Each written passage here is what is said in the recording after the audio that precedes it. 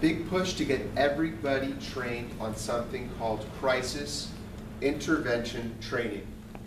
And it's to address the very thing that you brought up. In the crisis intervention training, officers in a classroom setting review video, hear from like psychologists and doctors, and discuss assessing signs of mental health issues. Because sometimes mental health and criminality can interlock, right? But understanding that there could be a mental health issue, taking a step back, say from like your traditional law enforcement follow-up, right?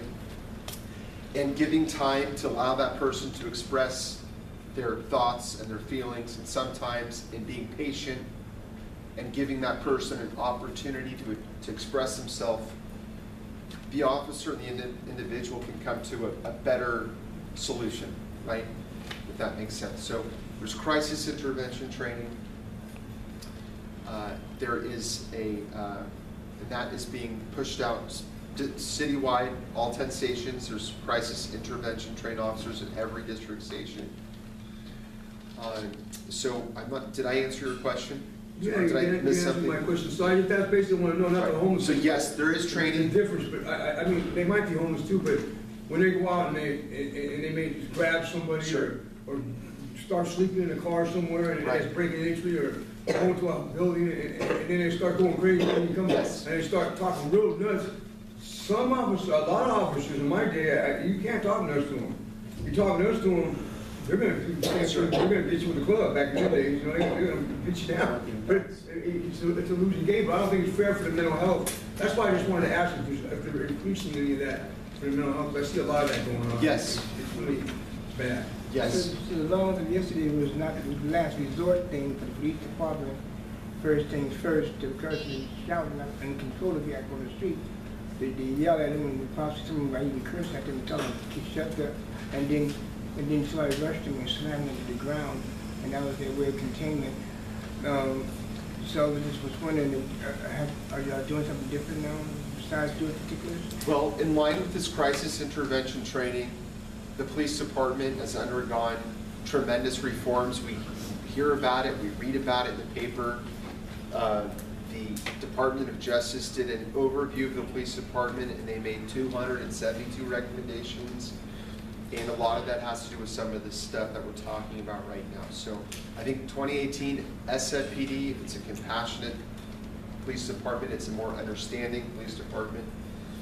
And efforts are always made to work with people, and we understand people can have different issues like mental health at times. So yes, I would say absolutely there's been a change. The second question I wanted to ask you, there's actually two more, but I'm just asking one. Now, I particularly, when I was younger, I was down when I was younger, in the 70s and stuff, and 80s, and I was seeing people were shooting dope, right? You didn't just see it out there on the street shooting dope. They'd be going into a park bathroom. After that was built, they'd be going into the cubby hole somewhere, into one of these $5 a night Tenderloin buildings, bathrooms, and slamming their dope, right? And that's how it was done, or outlawing the laws out there by Harper. But the thing is, places like that, but now I'm seeing a lot, and it really disturbs me. I don't have no, but I don't like seeing this, because there's kids, I know there's kids here. There's people, there's tourists here that the city needs tourists, because that's a lot of our, you know, right, a lot of our money generating right there. Yes. So, and they come down, and I see them going through here. And it smells like doo-doo, it smells like pee, and it's so bad, especially when it rains. I cannot handle that, but the thing is, I know when they're coming through here, and they're seeing this stuff, you know what I mean? And I see it alone. Is there anything, is the police department doing anything? I mean, I don't think they should go to prison for it, but something's got to be done.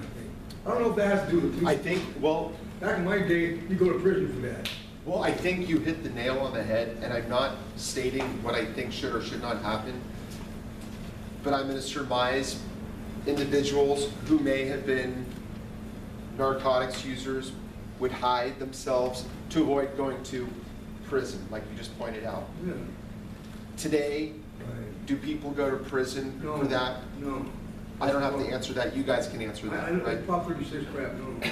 So, therefore, I think that's why there's like a shift with those that ingest narcotics. There's not a need, well, I'm not gonna say there's not a need to hide, but hopefully you guys understand what I'm trying to convey. I think therein is the deterrent, whether it's right or wrong, or people agree with it or don't agree with it, is not the same as it was when you're talking about years ago. What I can do is, both for the mental health issue, because I know the health department has a mental health crisis team, which is on call 24/7.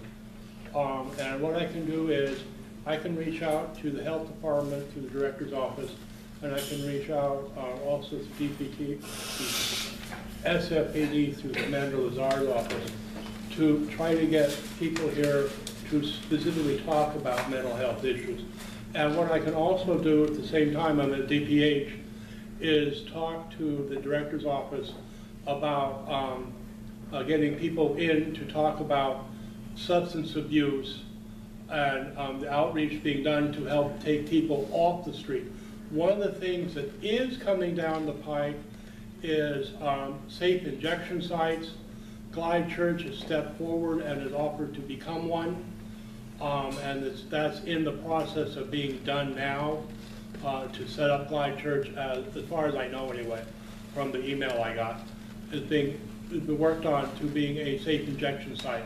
That's one issue. The other part is I can try and get somebody in from DPH on the drug issues within the neighborhood, as well as narcotics from the police department. And because I know a lot of issues around narcotics strictly has to do with funding. And with the draconian cuts coming to the state from Washington, and whatever happens in Sacramento this next budget year will determine a lot of what funds our department gets to combat crime. So what I can do is I will reach out to the people on the director's level to get information and people in over the next couple months to address some of those issues. And also, if I could add one last thing, regarding, you brought up the issue of individuals using drugs in public, in front of children, students, residents, right? So, if you could imagine, or if I could walk you through a process, let's say you observed, let's say Mr. John Doe is shooting up with a hypodermic needle in public at 123 Eddy Street. Okay, so you call it into the police. The call gets dispatched and the police goes to 123 Eddy Street. They're going to talk to Mr. John Doe, who's ingesting drugs in public. So, if Mr. John Doe doesn't have like altered mental status requiring medical, like immediate medical care, okay, so he's not going to go to a hospital facility. If Mr. John Doe doesn't want to go anywhere or receive any services, such as say like substance abuse services, which they offer through CJC, the court on Polk Street. Okay, so he's still at 123 Eddy Street. He has narcotics paraphernalia, which he used to ingest. Maybe he has a little bit of narcotics, which means he could be eligible for, say, a misdemeanor citation. This is, I don't want to talk about Prop 47 too much, but this was the shift, right? So in the past, a couple of years ago, if someone had narcotics, they would get arrested, and they would get booked into the county jail, and they would see a judge, and a judge would say, Mr. John Doe, I believe you have a problem. I think you need to get substance abuse. And that person would be mandated to go get substance abuse, right? So the mechanism was they were arrested, they were booked into custody, they saw a judge in the morning, they were arraigned or whatever, and the judge decided you need help, you need treatment, and that person got treatment forced upon them by a judge, right? In lieu of going to jail or doing jail time. Now, with our current laws, The officer who goes to 123 Eddie to see Mr. John Doe about him injecting drugs, who has narcotics paraphernalia and maybe a little bit of narcotics, at most exercising the maximum letter of the law, the officer could write that person a citation, like here's a misdemeanor citation for drug paraphernalia, illegal narcotics, right? And Mr. John Doe would receive a citation, the encounter would be over, because there's nothing more that Mr. John Doe wants, and there's nothing more the officer can offer the individual, and the officer would go on about his patrol duties, right? So at the end of the day, what has changed? Mr. John Doe is still there. Mr. John Doe may be still addicted, or he's addicted, obviously, if he's using drugs. So he remains at 123 Eddy Street, and there's no mechanism to get him help or to get him. Do you see where I'm going with this? Mm-hmm. Is that clear to everyone? I hope I'm explaining it well enough for everyone to understand. Yeah, So. can I ask one question? Now, isn't it even, it adds on to that misdemeanor? I mean, I heard big guy, ounce or less, it's a misdemeanor of speed and all that stuff, right? Cocaine, whatever it is. It's an ounce or less. If it's less than an ounce, it's a misdemeanor. It's not actually based on weight, it's based on other factors. And the distinguishing line is, does this person have these drugs for simple possession because they are going to use them for personal purposes? Or is this person in possession of these drugs for the purpose, with the intention of sales? Or did this person actually sell? So if they actually sell it or possess it with the intent to sell, they get booked for felony drug violations. If it's simply because it's for their own use, they're going to use it later for just themselves, it's a misdemeanor citation. Yeah, I understand. But the thing, now if they're doing it in front of like a school, I mean, I can't believe a church is going to actually, I never heard of that, allow someone to go in there and shoot dope inside of a sanctuary. But Guy's done a lot of good stuff, though. Don't get me wrong. Right. But I'm having a hard time shuffling this, whatever it's called, 50-50. I'll stop cranking, I'll do speed, I'll stop. I believe in abstinence. But the thing is, and then they're passing out the syringes left and right all over the place. The more syringes they pass out, the more out there they're using because they're going to carry. That's how I look at it. That's just the way I look at it. You know, but I'm not making an issue out of it. But I just want to know if people are using out there in the middle of the street. Now, if they're by a school somewhere within about, I think it's about 100 yards or 50 yards, and they're doing that right in front of, isn't that a whole other separate charge? They are going to go to jail? There are what they call enhancement charges having to do with the sales of narcotics.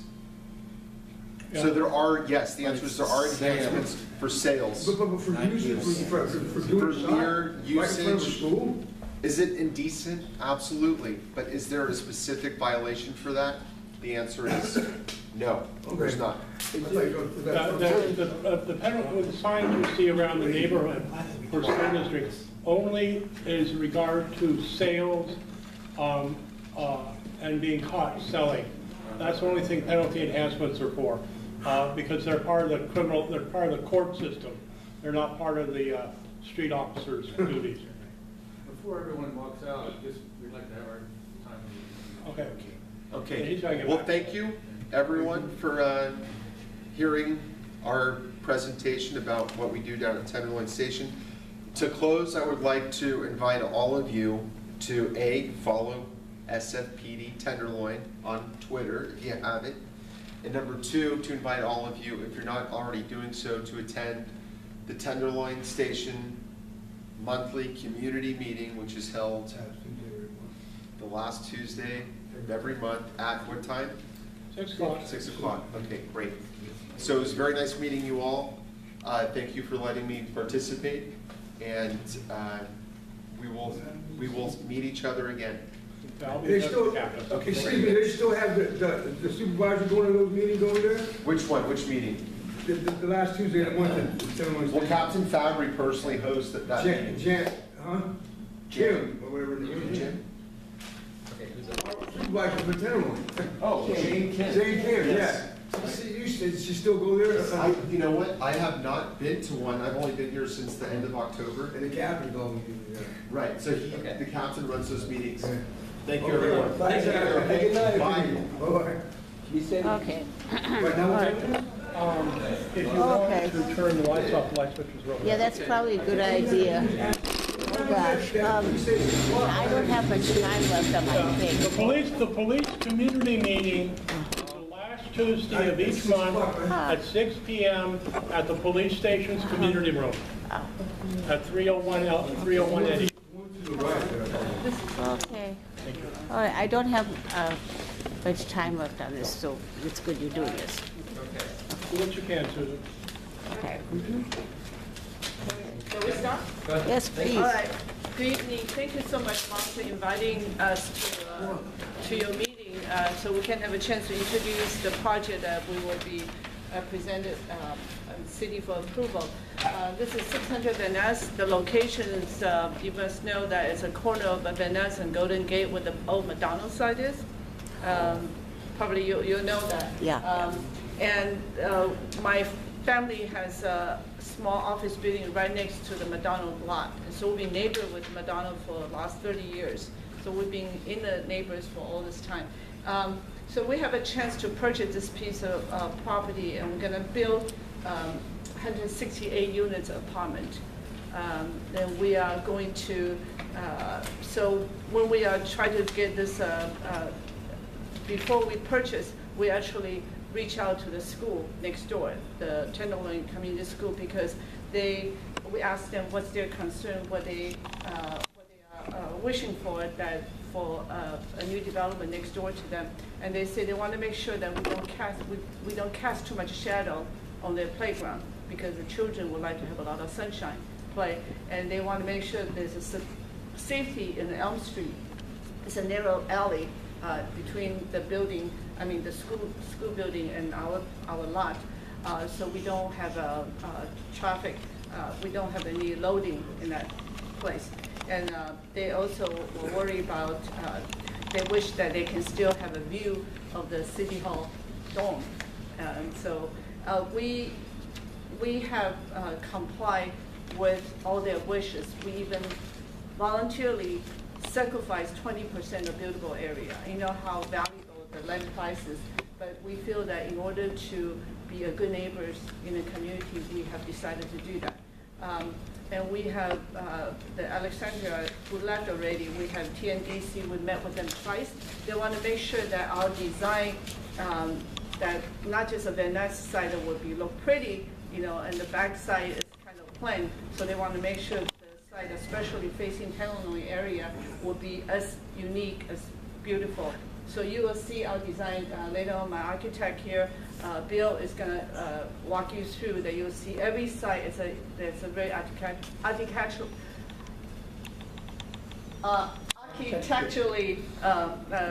unique and beautiful. So I think, you know, I will not, we have meet with many community members, and we're very happy to be here. And I want to say this, I was very impressed by how much involved that you are with the community. You really take pride of your residents here. So really, that really impressed me. And you know, we want to be here. We say that we are not just a member of the community, but we are here, want to be a partner of the community. So we are taking proactive attitude. So we, hopefully after we give you an introduction, we can have your support for our project. And thank you very much. And we'll open for question later after Bill walk you through the project. Yeah. Well, as Penny mentioned, my name is Bill Higgins, by the way, Architect International. The site in the yellow is the former site of the McDonald's, and just the things you're talking about happen there every day. Once they closed McDonald's, the needles, I mean, everything that was ground zero for this part of it. This is on the edge of the Tenderloin, and it's on the Van Ness corridor, but it's in the Tenderloin. And it was happening right there. And Penny, working very closely with the school, that's the Tenderloin Community School, where you have kids coming every day from kindergarten up to middle school ages, plus the teachers and faculty, dropping off on Elm Street, which is the alley between our site and the school. And so these activities very disruptive to the school, dangerous. And so the pledges that Tenny made as part of the commitment to the project was, as she said, there were 4 things I'll reiterate. It was safety on Elm Street and no traffic on Elm Street, minimize the shadow on their school playgrounds. All those green roofs are the playgrounds for the school children. Of course, it's very hard